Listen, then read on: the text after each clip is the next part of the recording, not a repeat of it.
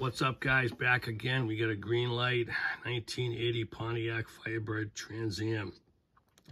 And if you don't know, it's the Indy Pace Car Edition. Scrolling up to see the Indy Pace Car Edition right there.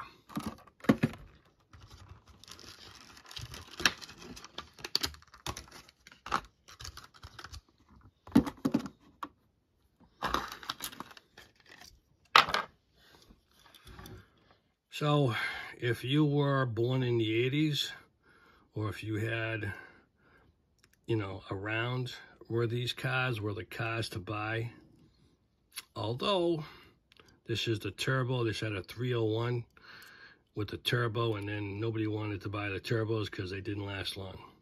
Then you were stuck with the 301 engine. And what did car guys do, if you know? Car guys took these cars, because they were still great looking cars, rip out the turbo, rip out the engine, 301, stick any kind of 350 in there or bigger, probably fit a 455 in there, and you were good to go. That was the beauty of this car. The wheels, slotted turbo rims, very sharp. I'm taking that's a number, but I'm liking it. Green light, Indianapolis turbo, Trans Am.